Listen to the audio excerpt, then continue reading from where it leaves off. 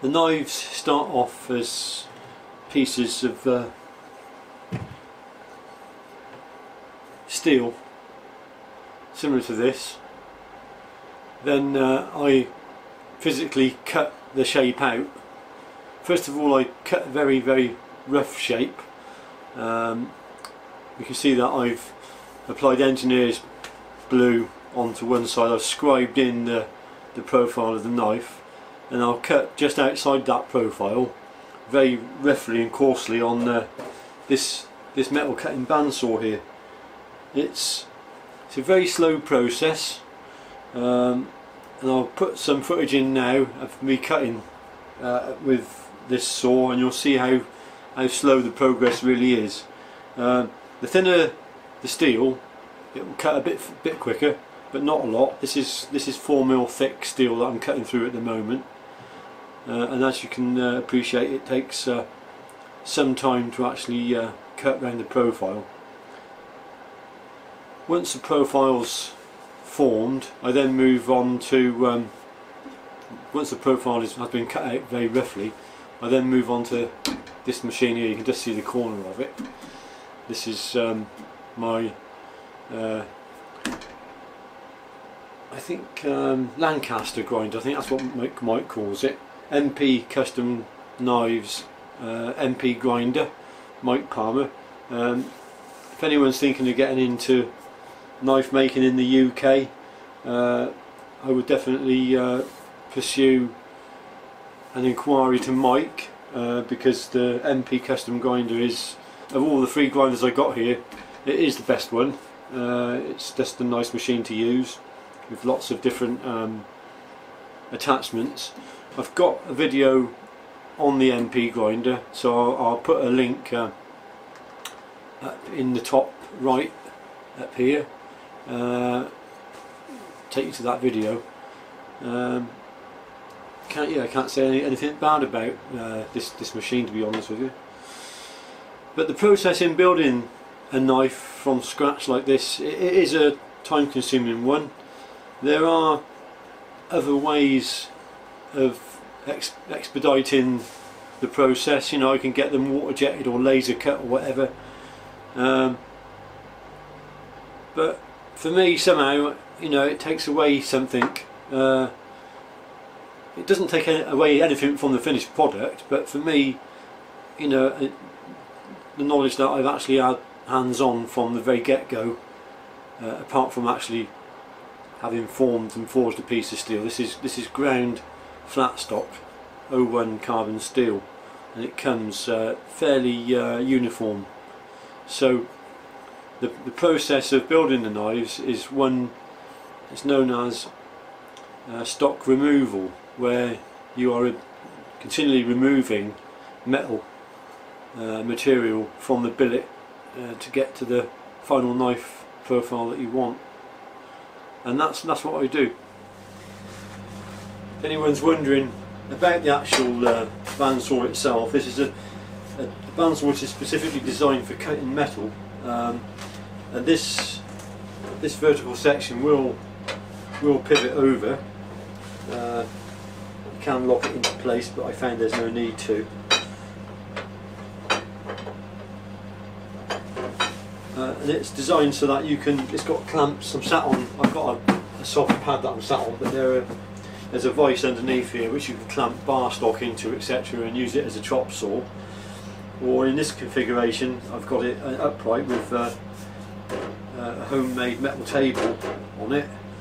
And it's a generic saw. You get it from, I bought this from a local shop in Swindon called Machine Mart, but it's made by Clarke, and I've had it, oh crumbs, at least 8 years now. It's got a little 1/4 horsepower motor, and provided you're not cutting massive thick steel, it seems to do the job, you know. No doubt there are better saws, faster saws, but for the type of cottage industry that I am, this saw's been ideal for me. I also use it for cutting G10, because if you cut G10, there's a piece of G10 there.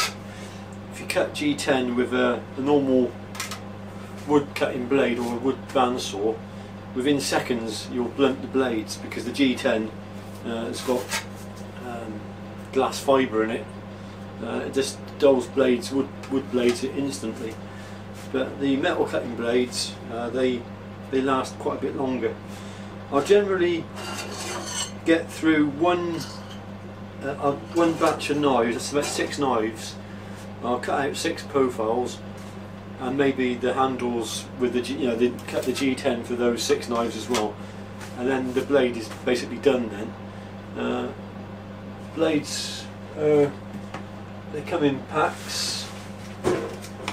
There's 5 or 6. I've got a couple left there, so that'll keep me going for the rest of this month and into next month. So it's a good saw for the hobbyist, semi-professional knife maker, I'd say.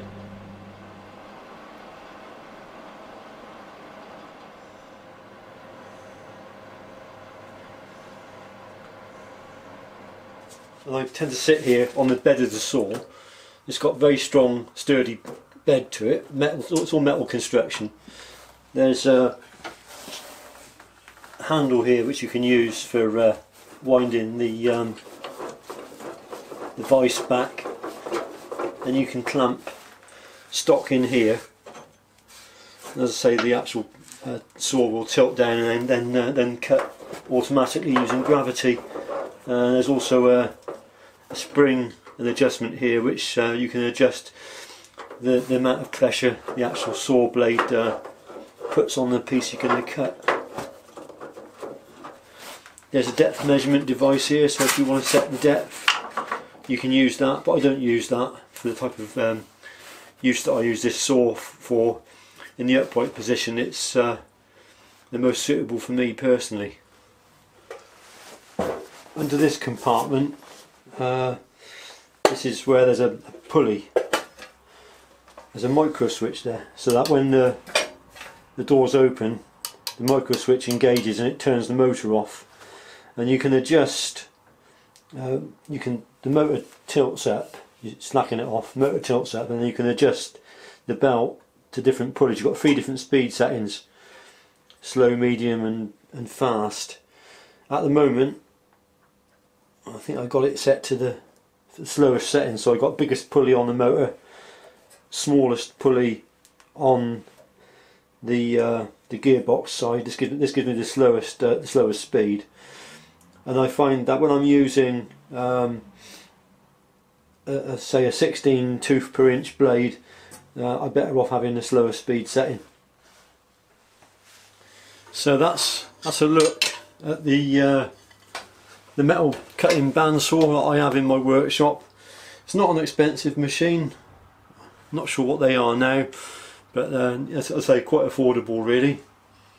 The bandsaw blades I'm using are the ones I got from the shop as well. It's a local shop to me, so it's just down the road. Whenever I need new blades, just pop down there and buy a new packet. They're probably not the best. I think you can get bimetal type blades which last a lot longer and probably cut a bit faster. But I just find it just convenient really to do it the way I do it. That's the rough profiles of these 2 knives cut out now. This will eventually be a camp knife, and this one will eventually be a extra large classic. The next stage for shaping these will be on the grinder, which is just over there out of shot, and I'll make that the next video, and you'll see how I refine the profile of these knives and take them on to the next stage. And then obviously at some point, hopefully this week, they'll go into the heat treat. Thanks for watching. I hope you've enjoyed it and it's been of use to somebody. Please hit the like button and subscribe if you want to, or if you've gained anything from it. If you haven't, then give it the thumbs down. Apparently it all helps the algorithm. Thanks for watching. Bye for now.